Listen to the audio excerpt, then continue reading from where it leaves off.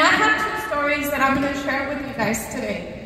The first one is actually a client of WAF Beer Family's leader, Alonso Aguilar. And let me tell you something. Patrick Lencioni said that a very fundamental part of a partnership and succeeding together is to have trust. And I don't know about you guys, but the number one concern that clients have most times is it gonna pay, right? Well, Alonso recently shared this story with us, and it completely impacted me how fast and how efficient this claim was paid out. This is a case with Mutual of Omaha. It's a living promise for $15,000. Alonso insured this client March 26th of 2020. The policy went effective April 1st of 2020. The monthly premium, $72. The cause of death, cancer. Date of death, June 27, 2024. On June 27, 2024, tongue twister, the client's daughter contacted Alonso at 1:10 p.m. Alonso then contacted his admin at 1:20 p.m. and a call was made to Mutual of Omaha. They verified with the hospital that the client had passed away. By 1:30 p.m., the beneficiary and the client's social security details, including the date of birth, were confirmed. Subsequently, the check was processed and sent overnight to the beneficiary. The second story I have for you is by Marketing Director and leader of the Providence organization, Amanda Sanchez. This client, and I do want to give thanks to the family for allowing us to use pictures and names. This client's name, Leonardo Torres. Amanda followed up with this client for a month. The power of closeout. But the power of closing out in the office. This was a mid-month out closeout.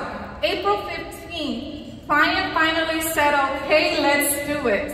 I remember sitting there with Amanda and she was telling us that she had just insured this client. Well, application was submitted April 15th, approved and issued April 26th. Check business Friday morning on April 26th, and she saw that it was approved and issued. Call client at 11:40 a.m. Same day to congratulate and confirm billing. And all that good stuff we go over with the clients once they're approved and issued. This is an article. Beneficiary messaged Amanda the very next morning, April 27th, to notify her that the insurer had passed away. The insurer passed away a couple of hours after being approved and issued. Yes, the insurer passed away April 26th. Well, Amanda initiated the death claim the very next business morning, followed protocol with carriers, etc., with National Life Group. This is a message of the beneficiary. This is a screenshot of his bank account stating that he received the death claim, the death benefit payout. The beneficiary is actually the nephew of Leonardo, Chris Torres, and he is the gentleman with the gold chain.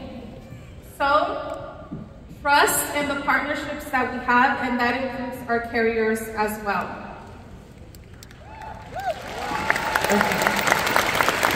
Guys, it's great.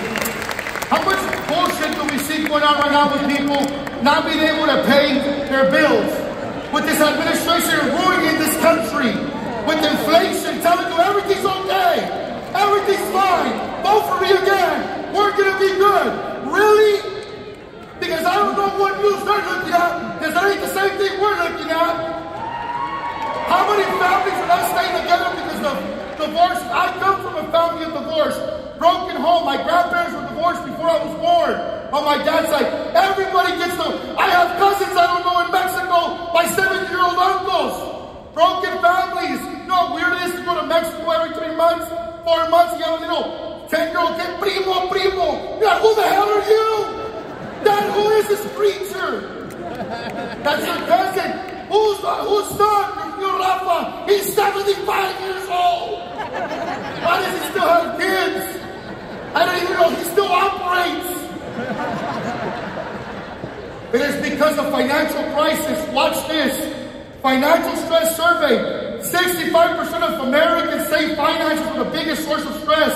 In our era where high costs for essential goods are tightening budgets, nearly half of Americans say 47% say today 2024 has been the most stressful year of their lives financially.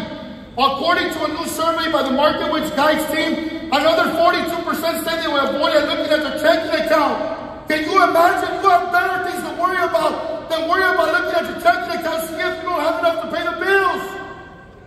Bankruptcies filed rise 16%.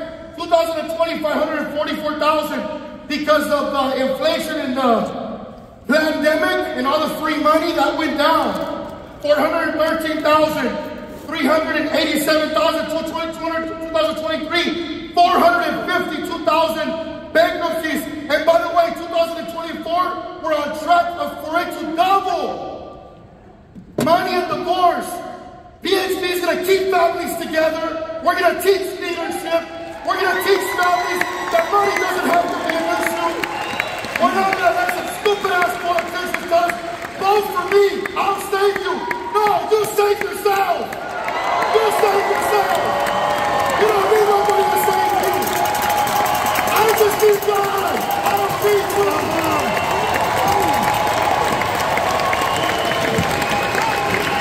What are you talking about? My strength comes from God. My leadership. Jose Bonilla and them. Balturos Alejandro Patrick. That's where my strength comes from. People that tell me that I can do it. Not, I got you. Vote for me 4 years later, they don't do shit for you. No, bro. I'm going to save myself. Money and divorce. Money is widely known as one of the leading causes of divorces in America. It's estimated that financial problems contribute to 20 to 4% of all divorces. That means that every 10 marriages that end in divorce, 4 of them are because of money. Typically, around 41% of divorced Gen Z Xers, along with 29% of divorce boomers, state that the reason the marriage ended was due to financial disagreements. A piece of paper is going to end marriages. A piece of paper is going to end kids being raised by their fathers, being raised by their mothers. Did you guys know, according to Barack Obama, which I am not a fan of, you're 11% more likely to go to prison if you were raised by a single mother? By the way, you know how I know the statistic is true? Guess where I was sleeping between 2008 and 2009? In a 6x3. Because my parents got divorced when I was 6 years old and I didn't have any accountability. But we're going to change that shit right here, baby! We're going to change that right here! LSD! Now! Please stop it! Auto business commission put out just this year! TCO has put out $3.2 billion in commissions. That's our great MDs, our team. We have 400 people here today. We're going to change the world, baby! And let me end with this. At PhD, we're having a great awakening. We're going to conquer our fears. Because we understand we're born for greatness. And to end it on, we are the chosen. Thank you guys.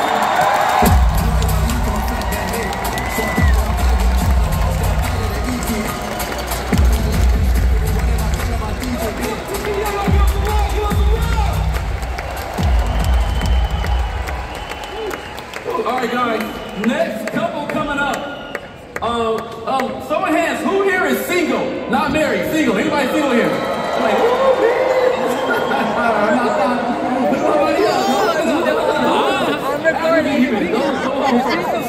this next couple guys, they both came into the business single. He was single since they met in business, right? Got married. built the business together, have focus, clarity, values, principles. They are the youngest million-dollar earners in PhD sitting at age 26. Y'all give some love to David and Alyssa Cinco!